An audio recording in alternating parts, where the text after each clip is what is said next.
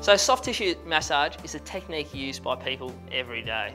Used by physiotherapists, massage therapists, myotherapists, osteopaths, chiropractors, a whole range of professions. So some ways it may be beneficial: it may increase blood flow and it may increase the lymph circulation. It's also hypothesised that it might increase the gene responsible for mitochondria production, which may then promote better recovery. It also may decrease cortisol levels and increase serotonin and dopamine, which might have some beneficial effects. We've then got our pain gate theory, which we're all quite familiar with.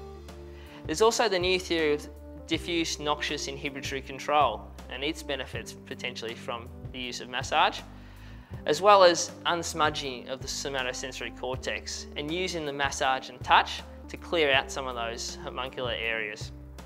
We can also change perception using massage, especially in dysfunctional positions. And then of course there's a good old placebo effect. So we've talked about how soft tissue massage may work.